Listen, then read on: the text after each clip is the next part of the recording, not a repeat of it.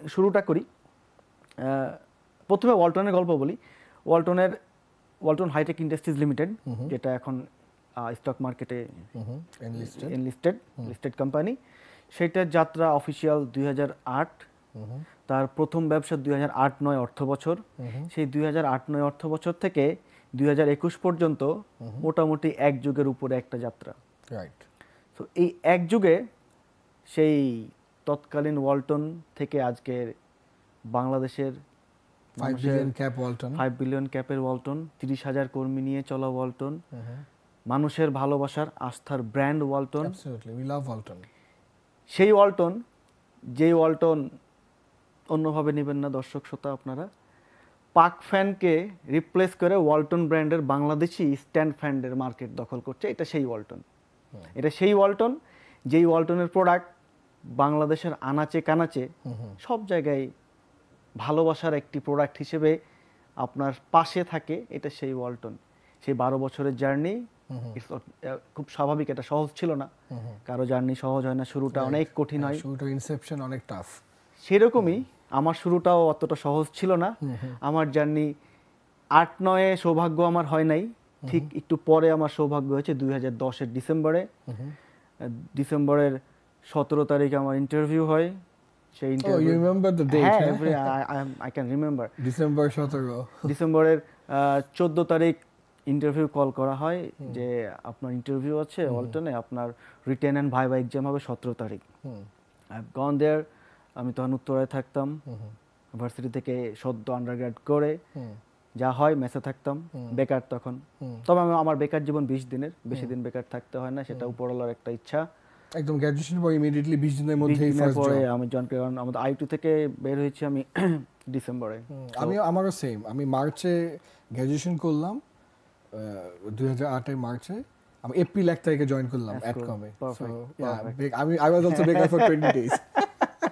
তো অনেক কিছু মিল আছে মনে হয়। হ্যাঁ, এটা কপাল আর কি। And we both are, amazingly handsome and tall and all that. Casual. I'm not saying I'm handsome, I'm casual. No, I'm just joking. Today we are both casual. Casual. So, শুরুর জার্নিটা হচ্ছে সেই ডিসেম্বরের 2010-এর 17 তারিখে যে ইন্টারভিউ ছিল, interview it's good luck actually. ওই দিন 5 জন ইন্টারভিউ দিয়েছিলাম, 5 জনকে রিক্রুট করা হয়। আচ্ছা। তো somehow I got the news যে I was the number 5. র্যাঙ্কিংয়ে আমার 5 নম্বর ছিল, হয়তো আমার জন্যই 5 জনকে নেওয়া, এটা হতে পারে, আমি জানি না। তো সেখান থেকে কনফার্ম করা হলো যে you all selected, you gonna join on 20th। 20 তারিখ আমি আসি, আবার উত্তরা থেকে এসে 20 তারিখ জয়েন করি। সেই হচ্ছে যাত্রা। মজার ব্যাপার হচ্ছে আমার জয়েনিং ছিল রিসার্চ অ্যান্ড তৎকালীন রিসার্চ অ্যান্ড ডেভেলপমেন্ট ডিপার্টমেন্টে, এয়ার কন্ডিশনে। ওকে। তো 1 সপ্তাহ 2 সপ্তাহ যাওয়ার পরে বেশ কিছু কাজ জাস্ট ট্রায়াল বেসিস আমাকে দেওয়া হলো।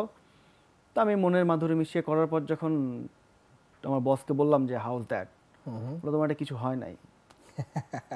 আমি যে 2 সপ্তাহ এত কষ্ট করে অনেক চিন্তা ভাবনা করে একটা ডিজাইন ড্রয়িং করলাম, বলে তোমার এটা কিছু হয় নাই, তোমার প্রত্যেকটা লেয়ারে 100টা করে ভুল আছে, এটা কমার্শিয়াল প্রোডাক্ট সম্ভব না। ওকে। তো আমি আসলে রিলেট করলাম যে এই জায়গাটা আমার জন্য না। ওকে। এই টেবিলে বসে সারাদিন এত কিছু করে এত কিছু হবে, এটা আমার জন্য না। বরং এমন কোথাও আমার যাওয়া লাগবে যেখানে একটু দৌড়াদৌড়ি আছে, একটু চ্যালেঞ্জ আছে, একটু লোকজনের সঙ্গে ইন্টারাকশনস বাড়বে, আমার নেটওয়ার্কিং হবে, কথাবার্তা বলবো, টকঝক হবে, কথাবার্তা, কম্পিটিশন থাকবে, ইটস লিটারালি চ্যালেঞ্জ। এবং আমি এখানে একটু বলতে চাই যে এটা যে কত ইম্পর্টেন্ট যে আমাদের নিজেদের কোর কম্পিটেন্সিটা খুঁজে বের করা, যে নিজেকে যে সেলফ অ্যাওয়ারনেস বা সেলফ রিয়েলাইজেশনটা, এটা কিন্তু খুব ইম্পর্টেন্ট, যেটা আপনার ক্ষেত্রে ঘটেছিল, যে নিজেকে প্রশ্ন করা যে আসলে আমি কি চাই, আমি কিসে ভালো, আমি কি এনজয় করি। যেমন you R social person, you love people, হইচই, সবার সাথে একসাথে টিম ওয়ার্ক, তাই না? You love that, I also love that. এই জিনিসটা যে আপনি রিয়েলাইজ করেছেন, এটা হয়তো অনেকেই রিয়েলাইজ করেও নিজেকে বুঝায় না, থাক আমি ইঞ্জিনিয়ার মেনে বসে থাকবো। বাট ইউ রিয়েলাইজ যে না, আমার core competency is people and innovation, নতুন কিছু করা, চ্যালেঞ্জ, আমি থ্রাইভ করি। এটা কিন্তু একটা use important message. Always click করবে। আমি আবারও বলছি, it's my lakh. Definitely it was my lakh. I don't think it's lakh, I think it's hard work. না, শুরুতে তো হার্ড ওয়ার্কটা দেখানোর অপশনস ছিল না, আমার কপাল ভালো। আমি রিকোয়েস্ট করলাম যে আমার এখানে বসে থেকে এটা সম্ভব না, প্লিজ আমাকে। আমি তখন ফ্যাক্টরিতে ঘোরাঘুরিতে দেখলাম যে কোথায় কি কাজ হয়, সেটা দেখার পরে ফিল হলো যে ম্যানুফ্যাকচারিং বেজে যাওয়াটা হচ্ছে আমার জন্য উত্তম, আমি যা পছন্দ করি, আমি যেরকম মানুষটা, সেটা হচ্ছে পারফেক্ট জায়গা। তো luckily and somehow it was my blessings actually. ওই সময় আমার যারা বস ছিলেন, ঠিক আছে ইটস অ্যালাউড, নেক্সট মান্থ থেকে তুমি ম্যানুফ্যাকচারিংয়ে যাও। দেন ম্যানুফ্যাকচারিংয়ে যাওয়ার ব্যাপারে কিছু প্রিলি ইন্টারভিউ ছিল, যে একটার থেকে আরেকটাতে গেলে হুট করে গেলেই তো হবে না, তোমার কিছু কথাবার্তা আছে। ওকে ফাইন, আমি ইন্টারভিউ দিলাম, কথাবার্তা হলো, পছন্দ হলো। আমাকে বোঝানো হলো যে এটা খুব কষ্টের জায়গা, এখানে অনেক চ্যালেঞ্জ থাকবে, তোমার এই টাইপের অনেকের সাথে হয়তো মন মানসিকতা মিলবে না, অনেক নিচে নেমে কাজ করতে হবে। আলাম অল আর এগ্রিড। আমরা যেমন প্রাইভেসি টার্মস কন্ডিশনে যেমন না দেখে এগ্রিতে ক্লিক করি, ব্যাপারটা হচ্ছে ওরকম। মোবাইলে সিম কেনার সময় হ্যাঁ এত কিছু দেখি না আমরা, হয়তো অনেকে দেখে, আমি দেখি না পার্সোনালি, এত দেখার সময় নেই। ওইরকম যে ঠিক আছে যে যা বললো আমি মেনে নিলাম, all agreed, I'm going to join in next month. I think you're execution focused. Exactly. তাই না? Exactly. মানে হ্যাঁ প্ল্যান তো অবশ্যই আমরা করি, বাট এক্সিকিউট করতে হবে, করতে হবে। না পারার কোনো কারণ নেই, পৃথিবীতে মানুষ পারে না এমন কিছু নাই। মানুষকে স্রষ্টা অসীম ক্ষমতা দিয়ে রেখেছে, এটা আমি পার্সোনালি বিলিভ করি। Made us the best out of all his creations. Exactly. We are the best of the best in his creation. True. Absolutely, I agree. So then আমি ম্যানুফ্যাকচারিং বেজে জয়েন করলাম, এয়ার কন্ডিশনিং R&D থেকে manufacturing প্ল্যান্টে। ওইখানে কাজ করলাম। শুরুটা কষ্টের হয়, তখন নতুন প্ল্যান্ট, মাত্র মেশিনগুলো আসছে, একটা শেডের অর্ধেক হয়েছে, অর্ধেক হয় নাই। এখন কাকে অর্ডার করব, কার থেকে কি নেব, তার চেয়ে নিজে কাজ করো। ওয়ার্কারদের সাথে যারা যারা ছিলেন ওখানে, সবার সাথে হাতে গ্লাভস পরে কালি টালি, এটা এক ধরনের মজা। বাচ্চারা যেমন পানিতে কাদায় খেলতে মজা পায় না, তো সদ্য পাস করা একজন ইঞ্জিনিয়ারের জন্য নতুন মেশিন, নতুন কনভেয়ার, একটু মোবিল লাগবে, হাতে কালি লাগবে, লুব্রিকেন্ট লাগবে, গ্লাভস পরবো, একটা হেলমেট পরবো, এটা এক ধরনের মজা ছিল বেসিক্যালি। তো এই মজা থেকেই কাজগুলোর ভিতরে যাওয়া, মেশিন ইনস্টলেশনগুলো নিজের হাতে করা, যারা যারা ইনস্টল করছে তাদের সাথে থেকে টেক ওভার করা। দিন শেষে আমার একটা প্রয়োজনও ছিল যে আমি তো ম্যানুফ্যাকচারিং এর প্ল্যান্টের দায়িত্বে, তো মেশিনের কিছু হলে তো হোয়াট এভার মেইনটেনেন্স ডিপার্টমেন্ট কাজ করবে, আমার তো বুঝতে হবে যে আসলে প্রবলেমটা অ্যাকচুয়ালি কোথায় হচ্ছে, আমাকে যদি উল্টাপাল্টা বোঝায় আমি কি করব। সেখান থেকেও একটা আগ্রহ, নতুন কাজ করার একটা আগ্রহ, মানে থাকে না যে সবকিছু মিলে একটা মজা পেয়ে যাওয়া। না অ্যাবসলিউটলি, আমি দিন রাত হিসাব করতাম না, মজা পেতাম তখন। হ্যাঁ, আমি মানে সবার উদ্দেশ্যে এটা বলতে চাই যে আমি যেহেতু ট্রেনার, বিভিন্ন রিসার্চ করি, তো দেখা গেছে পৃথিবীর যত সাকসেসফুল লোক আছে, দে এনজয় দ্য প্রসেস, যেটা এক্স্যাক্টলি উনি বলছে। আমি দেখতেছি যে একদম যে ওরা এমন না যে ও আমার ওয়ার্ক লাইফ ব্যালেন্স কোথায়, আমি এখন উইকেন্ড, আমি এখন চিল করবো না। ওরা ওই কাজটা, ওই প্রসেসটা, ওটার মধ্যে থেকেই দে লাভ ইট, ওটাই মজা, they enjoy the entire process. Right. আমি ওই টাইম এফোর্ট না দিলে হয়তো আজকে এই চেয়ার আপনার সাথে এই পদবি নিয়ে আপনাকে এত গর্বের সাথে এত হাসি খুশি কথা বলা হয়তো অপশন ক্রিয়েট হতো না, হয়তো না।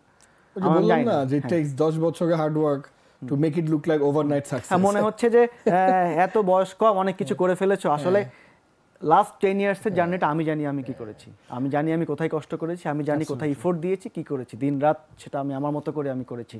সো এয়ারকন প্ল্যান্টের আমার হাত দিয়ে যাত্রা শুরু, নতুন সবকিছু সেটআপ টেটআপ হওয়ার পরে ম্যানুফ্যাকচারিং হলো, খুব সুন্দরভাবে চালু হলো সেটা, অ্যান্ড আই ওয়াজ এনজয়েড, আমি খুব ভালো লাগতো কাজ করতে।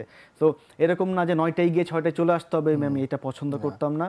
আমি লাগলে আগে যেতাম, থাকতে ভাল লাগতো। মজাটা কোথায়, সন্ধ্যার পরে যেই লোকগুলোকে কাজের প্রয়োজনে ওভারটাইম করতে হবে, হয়তো আমি আমার পদবি বলে ওভারটাইমটা প্রয়োজন হচ্ছে না, আমি চলে যেতে পারবো, কিন্তু আপনি যদি সেই টাইমটাতে, কষ্টের টাইমটা আপনি as a in charge, as a supervisor তাদেরকে সময় দেন, দেয়ার ওয়ার্কিং স্পিড ম্যাসিভলি চেঞ্জ হয়ে যায়। তারা খুব আনন্দ নিয়ে কাজ করে যে না আমার সুপারভাইজার, আমার বস আমার সাথে আছে, তার মানে আর যাই করি খারাপ করা যাবে না, উনিও যেহেতু আছে আমার দায়িত্ব আরো বেশি। এইটা কিন্তু অন্যরকম একটা ব্যাপার, এটা কিন্তু কোথাও লেখা নাই যে এটা করতে হবে, বাট আই ফেল যে এটা করলে ভালো হয়। অ্যান্ড পার্সোনালি আমি এটা প্রমাণ পেয়েছি যে আসলেও এটার ফিডব্যাক খুবই ভালো। এইখান থেকে then I have shifted refrigerator manufacturing, আমাকে আবার ওখান থেকে প্রমোট করা হলো যে না you are doing good here. Then refrigerator তখন বিগ প্ল্যান্ট, তখন 3টা ফ্যাক্টরি, তখন তার মধ্যে একটার দায়িত্ব দিয়ে আমাকে বলা হলো যে দেন ইউ আমাকে এটার দায়িত্ব নেওয়া হোক। সো একটা রুমার আমি জানি, is it true or not, maybe you can confirm, যে আপনি single handedly refrigerator বিজনেসটাকে almost double করেছেন বা প্রোডাকশন ডাবল করেছেন, সামথিং লাইক দ্যাট, মানে পজিটিভ রুমার, ইজ দ্যাট ট্রু? আমি কিছু করি নাই,